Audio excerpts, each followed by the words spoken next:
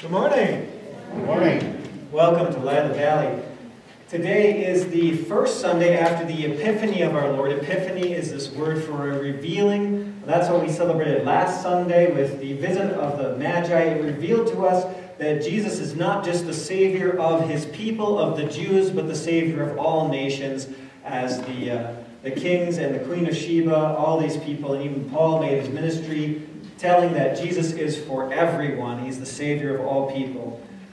So we continue on in this church season called Epiphany today with the first Sunday after Epiphany, where we always celebrate the baptism of our Lord. And there you hear God's booming voice when Jesus is baptized that this is my Son whom I love, with him I am well pleased. Shows that absolute certainty that Jesus is one approved of by God, and by what he has done, that is what saves us. That's what makes us pure through our baptisms. So we have a little bit different order of service for you today. It starts on page 3 in the worship folder. And just to give you a little cue as to how this is going to work, it's something a little different, is Gail will be playing on the piano, and there'll be music playing through most of the parts of this opening service. And so even through the speaking part, she's going to be playing. Then when we get to the verses of the hymn that are printed there, just note that you go that first line into the part way into the second line, then you come back to do the line underneath it before finishing off with that final phrase. Hopefully that makes sense. If not, I'll sing as loud as I can, and you guys can just follow along. We'll go with that. We will drop the music out for the confession of sins at the middle of page 4, but then other than that, it's our fairly typical service. So let's begin our worship. Please stand.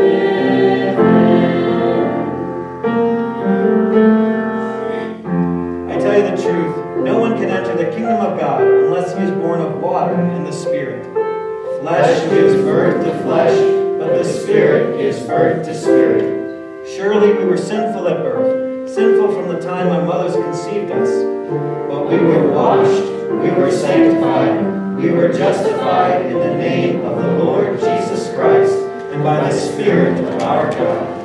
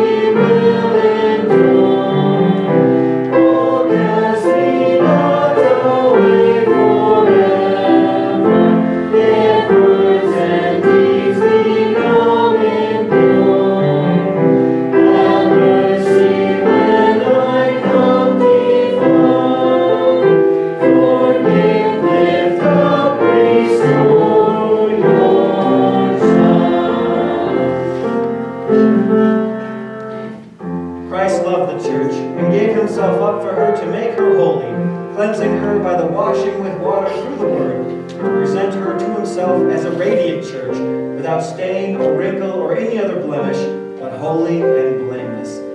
Therefore, as a called servant of Christ and by his authority, I forgive you all your sins, in the name of the Father, and of the Son, and of the Holy Spirit. Amen.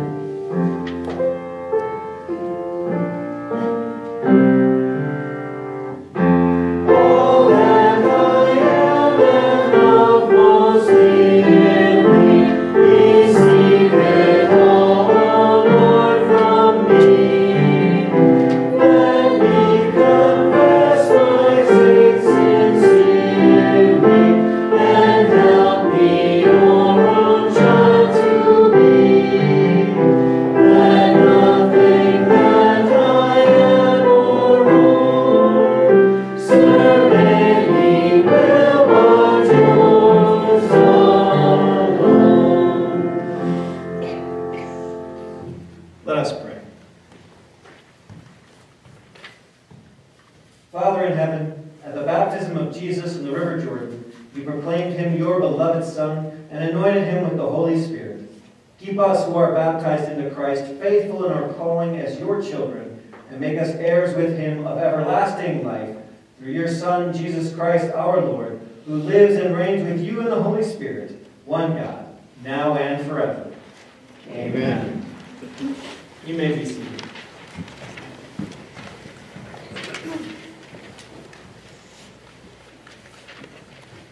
Our first Bible reading for this morning comes from 1 Samuel chapter 16, verses 1 to 13. And these words will serve as the basis of this morning's sermon.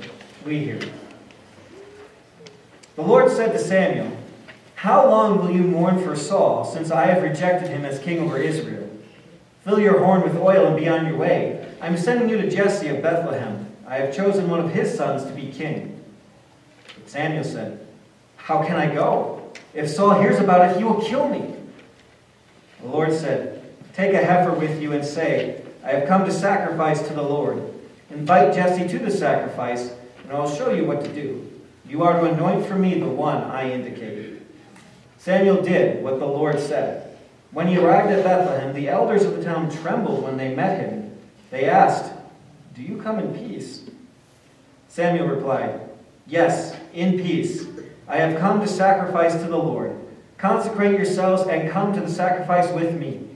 Then he consecrated Jesse and his sons and invited them to the sacrifice. When they arrived, Samuel saw Eliab and thought, "Surely the Lord's anointed stands here before the Lord." But the Lord said to Samuel, "Do not consider his appearance or his height, for I have rejected him. The Lord does not look at the things people look at. People look at the outward appearance, but the Lord looks at the heart." Then Jesse called Abinadab and had him pass in front of Samuel. But Samuel said, "The Lord has not chosen this one either." Jesse then had Shammah pass by. But Samuel said, "Nor has the Lord chosen this one." Jesse had 7 of his sons pass before Samuel. But Samuel said to him, "The Lord has not chosen these." So he asked Jesse, "Are these all the sons you have?" "There is still the youngest," Jesse answered. "He is tending the sheep." Samuel said, "Send for him. We will not sit down until he arrives." So he sent for him and had him brought in. He was glowing with health and had a fine appearance and handsome features. And the Lord said, "Rise and anoint him. This is the one." So Samuel took the horn of oil and anointed him in the presence of his brothers. And from that day on, the Spirit of the Lord came powerfully on David. Samuel then went to Ramah. This is the word of our Lord. Our second Bible reading for today comes from Titus chapter 3, reading verses 4 to 7. God gives us a most spectacular gift in baptism, a free gift that makes us right before him and saves us to live in heaven forever with him. We hear, "When the kindness and love of God our Savior appeared, he saved us, not because of righteous things we had done, but because of his mercy. He saved us through the washing of rebirth and renewal by the Holy Spirit, whom he poured out on us generously through Jesus Christ our Savior, so that having been justified by his grace, we may become heirs having the hope of eternal life." This is the word of our Lord. Please stand to sing the Alleluias.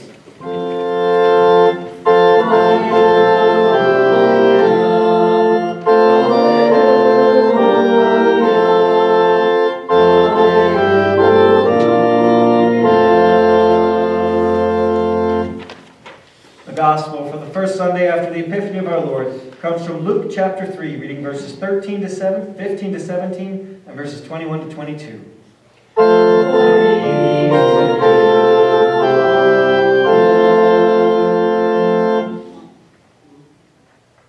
The people were waiting expectantly and were all wondering in their hearts if John might possibly be the Messiah.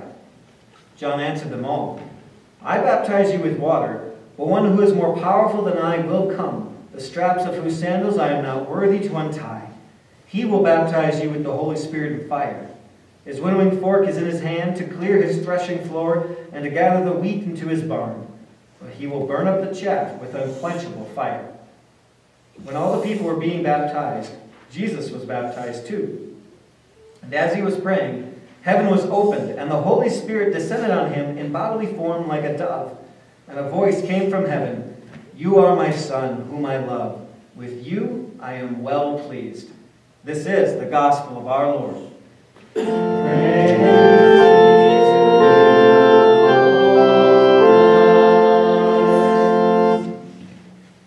We confess our faith using Luther's explanation of holy baptism as you find it on page 9 in the worship folder.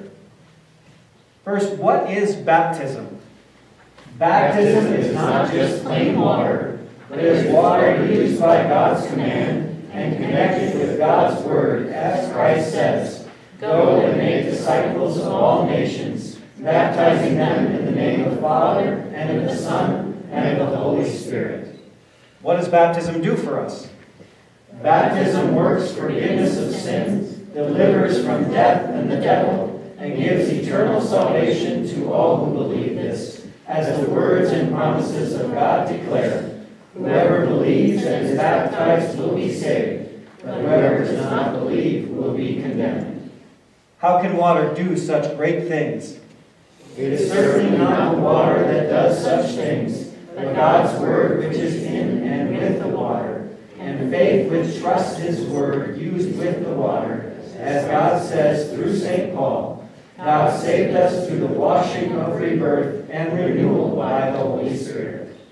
What does baptizing with water mean?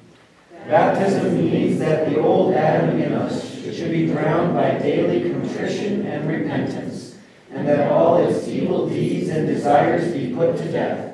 It also means that a new person should daily arise to live before God in righteousness and purity forever, as God says through St. Paul, "We were buried with Christ through baptism into death, in order that, just as Christ was raised from the dead through the glory of the Father, we too may live a new life."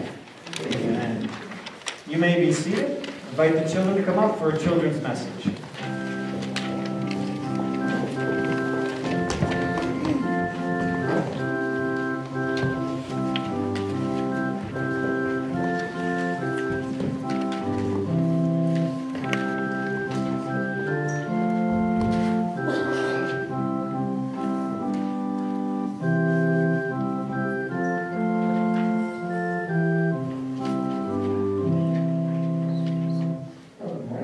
Glad you're up here today. So, I have a picture. Can you guys tell me what this is? Organ. Well, you got the heart. But what's it a picture of? Of course, it's X-ray, right? An X-ray can see through our skin, can look inside of us. I can't do that. I don't have X-ray vision. I'm guessing none of you have X-ray vision either, do you? You can't just see straight through. So, you can do an X-ray to see if something's wrong inside the body, but you know what this X-ray can't show us? It can't show us sin. It can't show us things we do wrong. It can't show us if we've done anything ever bad. But God talks about giving us a new heart. See, God is the one, that's what we heard about in that first Bible reading today from 1 Samuel, was that God looks at our heart. And he sees everything, not just to look at it to see, does your heart work? Is there anything wrong with it? Does it have a disease? Does it need to be fixed? But he sees if the heart has any sin, anything bad on it. And when we stop and think, we like to think of ourselves as good people. We do good things, but we also know we sometimes do bad things. We do wrong things. And every time we do that, that makes our heart dirty. makes it unclean. God sees that. No one else may be able to see that, but he sees that. He sees what we think. He knows everything we've ever said, everything we've ever done. Yeah. So the good news is today, what he did in baptism is he took simple water, water like you use every day to drink, to brush your teeth, wash your hands, all of that. He used simple water and put it with his word and said, I make you clean. And he says, I clean your heart. So when God looks at us and he sees a clean heart. That everything we've ever done wrong is washed away and we are clean. So when God sees us, he sees a good heart. Not because we are good, but because God has made us good. God has cleansed our hearts. That's what we're going to talk about today, more especially in the sermon. So let's pray about that. Let's thank God about that. Dear God, thank you for taking my heart, as dirty as it was, and making it clean in the waters of baptism. Whenever I sin again, whenever I do anything wrong, remind me that you have washed me clean, that you still have made me clean. And so I stand before you as one clean. In your name we pray. Amen. All right, you guys can head back to your folks. Thanks for coming up this morning. We're going to continue by singing our next hymn. It's printed right there in the worship folder on pages 10 and 11, all Christians who have been baptized.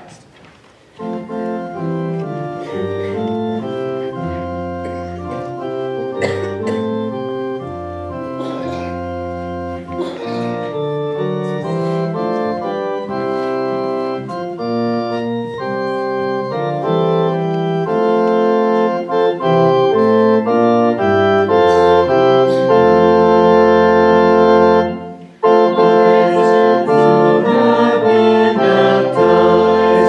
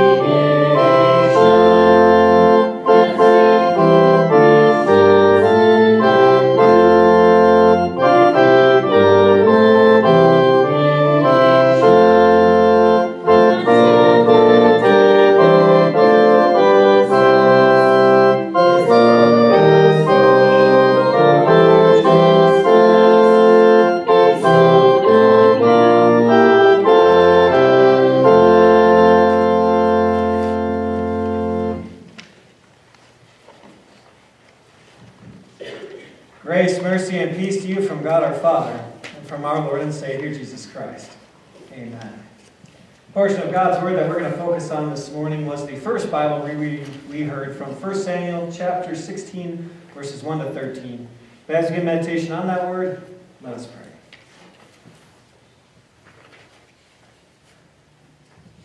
Lord, as we come before you today, we know the thoughts of our hearts. We know all the impurities, all the imperfections, all the sin. Wash us clean once again and make us new, as only you can. In your name we pray. Amen. Dear friends in Christ, Saul, the very first king of Israel, he certainly looked the part. This was the description given of Saul the first time we meet him, just a few chapters earlier in 1 Samuel chapter 9. Kish had a son named Saul, as handsome a young man as could be found anywhere in Israel. He was a head taller than anyone else. He looked like leadership material. He's what the world wanted to see when they thought of a king, someone who could rule, someone imposing, but also someone good-looking and handsome. He started out good. He obeyed the Lord. And he didn't. He rejected the Lord. And the Lord saw in Saul's heart that Saul had rejected him, so the Lord rejected Saul as king over Israel. It's not too long after that the Lord comes to Samuel the prophet and commissions him. How long will you mourn for Saul, the Lord asked Samuel, since I have rejected him as king over Israel? Fill your horn with oil and be on your way. I'm sending you to Jesse of Bethlehem. I have chosen one of his sons to be king. So in a depression, in a funk, Samuel thought this man Saul was going to be this great king over Israel, had prayed for his success, but yet he had rejected the Lord. So he was understandably depressed. But God said, go, I have another job for you. I have someone else that I have chosen. I'm sending you to Jesse of Bethlehem. He takes up his horn with oil. He goes there. He meets with the people. And he decides to go, sacrifice in hand. This is how I'll go. So Saul doesn't know what's going on. And he meets up with Jesse. Says, Jesse, gather your sons together. We're going to sacrifice. You're going to be a part of it. Consecrate yourselves. Make yourselves holy with me. We're going to worship the Lord. And they do. And then Jesse has all of his sons, supposedly all of his sons, there for Samuel. The very first one comes before him, the oldest one, Eliab. And maybe there was something in Eliab that reminded Samuel of Saul. Maybe Eliab was taller than the rest. Maybe he was very handsome. Maybe he was that very heroic demeanor. And he thought to himself, surely the Lord's anointed stands before the Lord. But then the Lord corrected Samuel. Told him, I'm looking at different criteria than what you are looking at. Do not consider his appearance or his height, for I have rejected him. The Lord does not look at the things people look at. People look at the outward appearance, but the Lord looks at the heart. There was something in Eliab's heart that the Lord saw and said, you're not the next king of Israel. I have someone else in mind. The Lord looks at the heart. And if we could do the same, that'd be great. We can see right through everything else, but we know as humans we cannot look at the heart. We can only look at the outward things, the outward appearance. We can only judge based on those things. So yeah, when it comes down to it, we are judging people based on appearance, based on clothing, based on how they present themselves, and not just the physical qualities, but the things we see them do. We judge them based on eye contact, a handshake, how well they treat other people, what they do for other people, what they say about other people, how well they are put together. That's what we judge on because we can't look at the heart as much as we may want to. We know this. We know this, and that's why we strive to look the best we can in the way that we want to. That's why we put on appearances for people, because we know that's only what they can see. That's what they have to judge us based on. So if I can appear to people as someone who is well put together, as someone who is good looking, as someone who is handsome or beautiful, as someone who is kind and considerate and outgoing, who is witty, who is funny, well, that's what people will know me as. If they can see me do good things, well, they will know me as a good person, because that's all they see, and they can't look at my heart. And so we use appearances to paint the picture of ourselves that we want. At least the picture that we want other people to see. We show them, I am good. I am kind. I am considerate. I go out of my way for other people. I'm a good person because of what you see. And even sometimes when we put on these appearances, we don't even do them just in the standpoint of looking good, but maybe sometimes because we don't want them to see what else is going on. We don't want to talk about how I hurt and how I ache and the things going wrong with me. And I prefer not to talk about it, because honestly, you're not going to present a different solution to me than the ones I already know about. So what's the point in talking about it? I don't want a pity party. I just want to keep on going, pretending like nothing is going wrong, that I'm okay. But all those appearances that we put on, our Lord sees through them all. He sees through the makeup. He sees through the acts done more out of self-interest than actually the interest of others. He sees through those moments when you can be witty and funny and charming to the moments when you're most certainly not. He can see exactly what you're thinking about people. Even though you're able to put a smile on your face and grin at them, can see the hate in your heart. Can see the struggles that you do not voice. He sees every dark thing you've ever done, even if you thought no one else ever saw that, no one else ever heard that, because it was just in Him. God sees the heart, which means there's nothing He doesn't know about you, the good and the bad. He requires a pure heart. And when He looks at us, what does He see? When He looks at you, what does He see? You start thinking about everything you've ever done wrong. Everything that didn't quite measure up. As much as I wish God would just say, you know, you did good enough for me. Because I know you had those moments when you did something good, but it wasn't enough. And I would just pray, God, just remember the good things about me. Don't look at all the rest of that. But God says, I see it all. I don't really look at the physical appearance. I look at the heart. And when we realize what that means, that I can't hide anything from God, that everything is out there on the table exposed for Him, dear God, I need a new heart. I need something different than this dirty, sin-stained, filled heart that I have. I need you to change me. I need you to make me something different. As David himself would say later on in his life in Psalm 51, create in me a clean heart, O God. Make me something new. Make me something different. Well, that's exactly why Jesus came. You know, Jesus wasn't a whole lot to look at. When Jesus came, He just looked like another average Joe. Some guy, carpenter's son, who's like all the rest. You know, when it says here in Luke, it talks about people coming to be baptized, it just says Jesus was baptized too. Just very simply, plainly, matter of fact, when everything else was going on, everybody else was doing this thing, well, so was Jesus. Just like everybody else, looked like everybody else. Well, yet John, the one who was baptizing people, he said, no, this Messiah, this Christ who is coming, I'm not Him. I'm certainly not Him. I know my heart, and I know I am not pure the way the Messiah has to be pure. but he is coming, and I'm not even worthy to untie his sandals.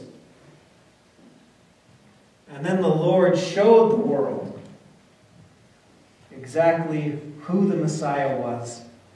That when Jesus was baptized, heaven was opened, and the Holy Spirit descended on him in bodily form like a dove, and a voice came from heaven, "You are my Son, whom I love. With you I am well pleased." The Father's full approval pronounced on his Son in front of everybody there that day. That this boy, the one we just heard about not too long ago, hearing about him being presented in the temple, and then hearing Simeon talk about here is the salvation of the world, to have the wise men come and offer him gifts. We heard that he had completed all of God's law, and that continued to that point where you hear Jesus being confirmed in that by the Father. This is the Son whom I love. With him I am well pleased. He has a pure heart. He has kept all of my laws, all of my commandments perfectly. He is doing exactly what he set out to do. Because Jesus did this, because Jesus was there as one in his baptism approved by the Father, we know that he's done this for us. He did this so that we would be saved. That's what Paul talks about in that second lesson from Titus, when the kindness and love of God our Savior appeared. When Jesus appeared, when it was made known that Jesus appeared in that baptism by John in the Jordan River, he saved us. Not because of righteous things we had done, but because of his mercy. He saved us through the washing of rebirth and renewal by the Holy Spirit. It wasn't about the outward appearance as much as we want to make our lives about that, as much as we want to make it about what we do, how we look in front of other people. That's not what saves us. No, what saves us is God making us new, washing us clean. And that's what he does in baptism. Here it is simple water combined with the Word of God to give us these great promises.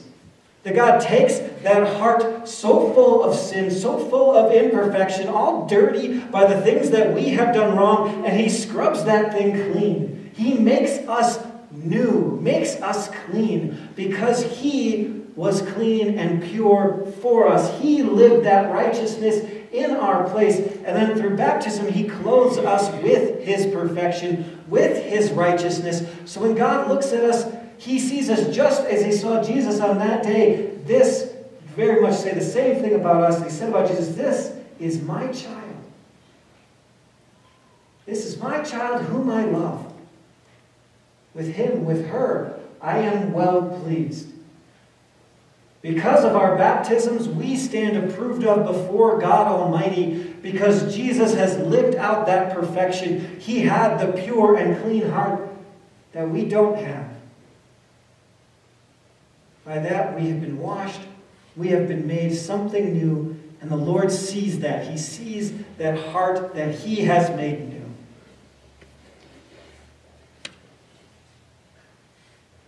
David has a good description about him. Said he was healthy looking, handsome even.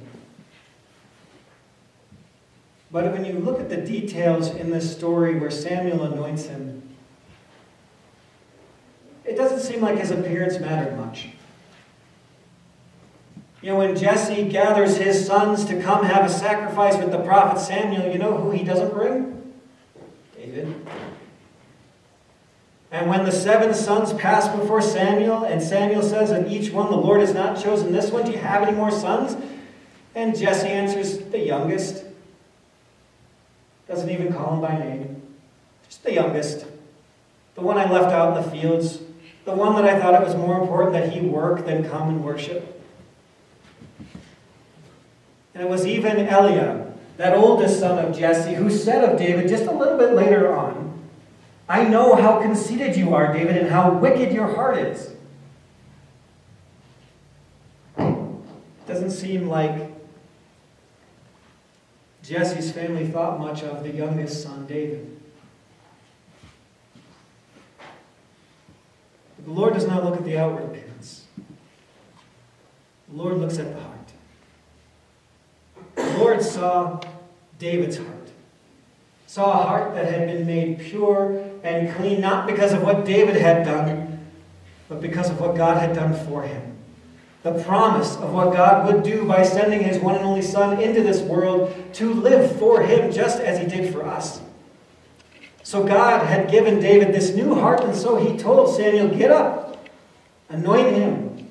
He's the one I've chosen. Not because of what he looks like, but because of the heart that I have given him, a clean heart. The same clean heart that he has given to each and every single one of us through his baptism, through his works, through his righteousness.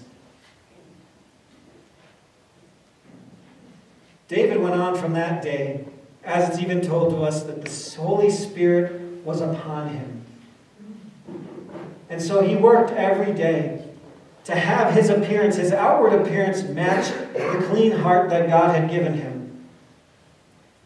And certainly in David's life there were times where he would fall, when he dirtied his heart once again. And so it is later on that he would say, create in me a clean heart, O God. Renew me once again. Make me clean all over again, because that is what you do for me. And that's the gift that God has given us in baptism. And so knowing that we have been washed, knowing that we have been cleansed, knowing that we have a clean heart before God, we work now, like David, to let our outward appearance match what God has done for us inwardly. Because we know that God looks at us and he sees one clean in heart. And so we live that way. That we go and perform our duties faithfully, responsibly, like David did as shepherding those sheep. That it changes the way that we look at people, that as we look around at people, we can all see the value God has given. And even though we can't look at everyone's heart, for anyone who's been baptized, we can look at them and say, I know what God has done for you. I know God has given you a clean heart, that he's made you new and clothed you with his righteousness and with his perfection. God be praised. And for those that maybe we don't know, for every other person that we meet, we can still look at them and see God has done amazing things for you. God has lived out perfection for you. God has gifted that to you, and he has that gift waiting for you. He gives that to you through his word. He gives that through you to this wonderful gift of baptism. God makes you new.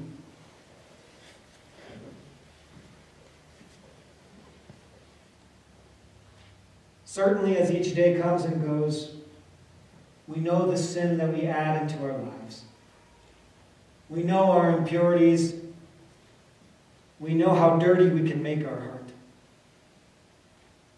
But God has made us a new heart. God has cleansed us. And so we stand before God as one approved, one of whom he says, just as he said of his Son, this is the one I love. With him, with her, I am well pleased, because Christ has lived for you. Christ is your perfection. Christ is your worthiness. He saved us not because of righteous things we had done, but because of his mercy. He has made our heart clean. So now, God, send your Holy Spirit to us as well, so that we may make our appearance in this world match the clean heart that you have given us through the work of Jesus Christ. Amen.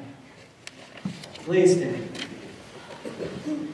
The peace of God, which transcends all understanding, will guard your hearts and minds through faith in Christ Jesus. Amen.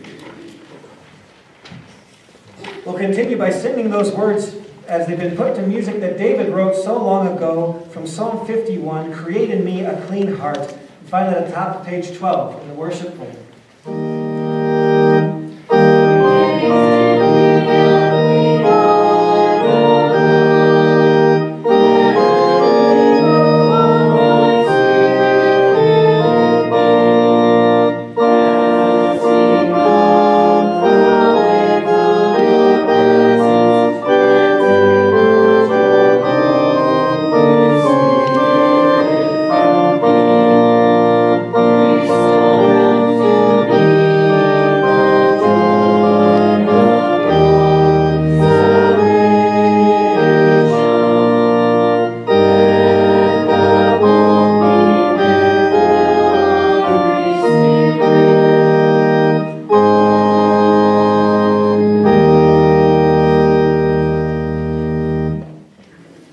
seated. Before we gather our gifts and offerings to the Lord, just a special announcement to our guests and visitors who are with us today. First of all, it's a pleasure to have you here. So glad you joined us to worship our Lord together, to hear about that clean heart that He has made for us. If you would like to learn more about what we teach, preach, and believe here at Light of Valley, we have contact cards in every second and fourth chair in that rack by the hymnal. You can put your name on there, whatever contact information you'd like me to use to get a hold of you this following week. And you can put that in the offering plate as that comes around, or you can hand it to me at the end of the service today. So with that in mind, let's continue worshiping our Lord by gathering our offerings to Him.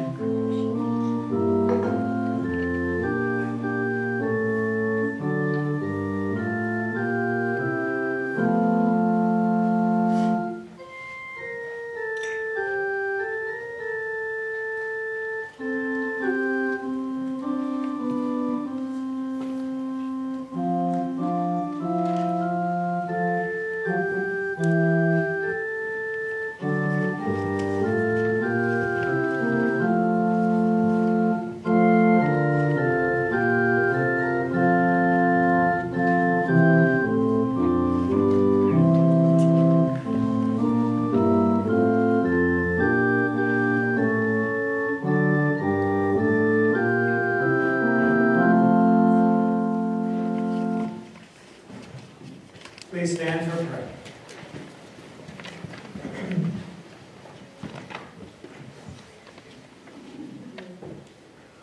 Gracious Father, at the Jordan River you called Jesus your beloved Son, in whom you are well pleased.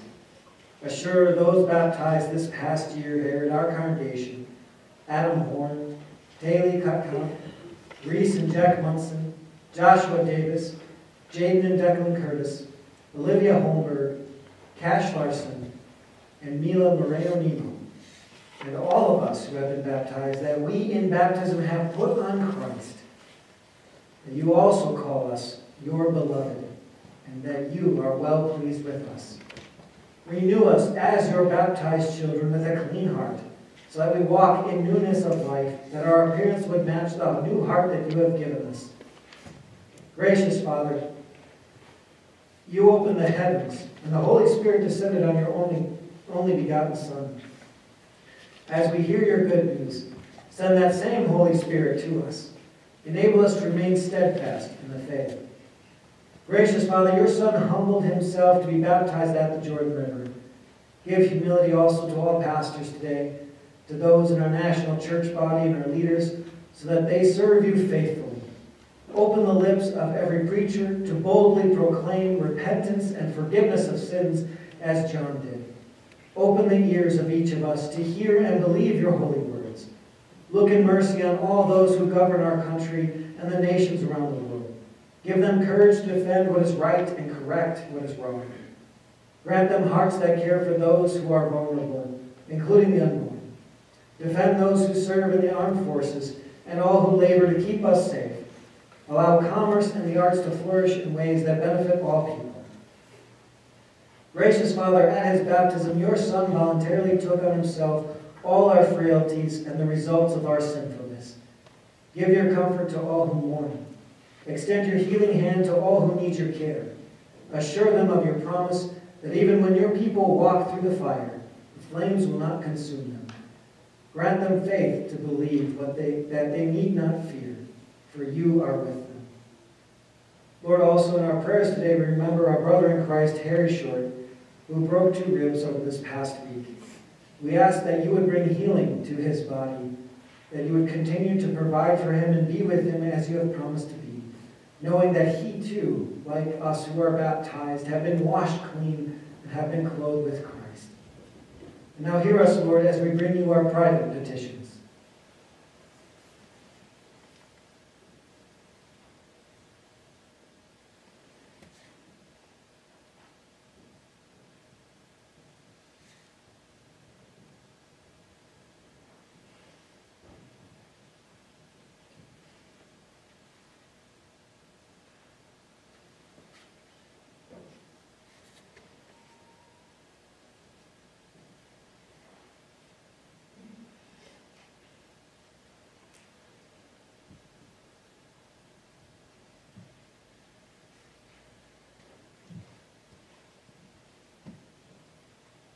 Receive our thanks, O Lord, for the lives of all your servants who were washed in baptism, taught your word, fed with Christ's precious body and blood, and now rest in your presence.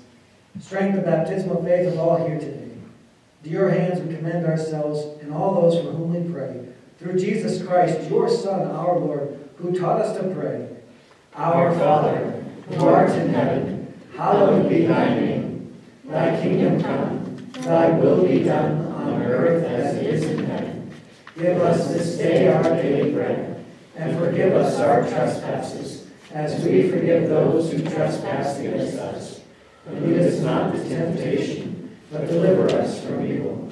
For thine is the kingdom, and the power, and the glory, forever and ever. Amen. Brothers and sisters, go in peace. Live in harmony with the Lord and with one another. The Lord bless you and keep you. The Lord make his face shine upon you and be gracious to you. The Lord look upon you with favor and give you peace.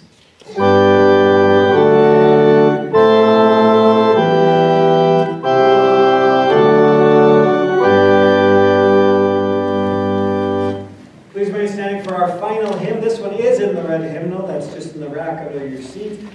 It's hymn 297, Baptized in Water. Hymn 297.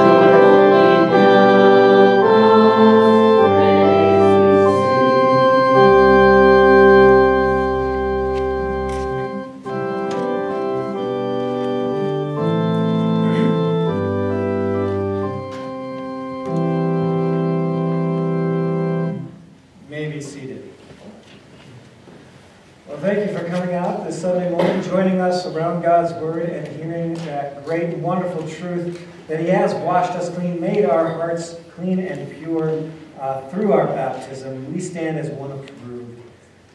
As far as announcements go, you can see those on page 14 in the worship folder. We have a marriage Bible class starting this Wednesday, January 16th at 8 p.m. We'll meet in the fellowship hall. Whether you're married, whether you're engaged, whether you're single, it's actually good for everybody, but it's definitely something worth considering. And then you can see the other events that are coming up, some fellowship events, bowling, coffee, arts and crafts as well. And then just on the very back page, just something always to rejoice over when you get into a new year. And it felt very fitting today as we talked about those who were baptized last year here at Life of the Valley. You see those who have joined our family of faith in 2018, as well as those who have been baptized in that same way. So with that, just say hello to each other, and apparently Alan's got an announcement. Yeah, just real quick, the announcement for the coffee is on Friday, not on Thursday. There's the confusion with the date there, but it is Friday the 18th. No, sorry. That's my fault. I typoed. So Friday, and it is the 18th, though, right? Yes. All right, so I got the date right, I got the date wrong. John? I just wanted to let everybody know, I just dropped the tax information for last year in your mailbox, so please pick that up. Okay, so John's our financial secretary, so if you have any questions about that, you can go seek him out for that. All right, now I really can just say hello to each other, greet each other. I mean, especially someone you haven't said hello to yet. You can head over to the fellowship hall, grab some goodies, lots of goodies there, and spend a little bit more time here getting to know the people you worship with. I'll get to the back, shake your hands, and wish you God's blessings on your week.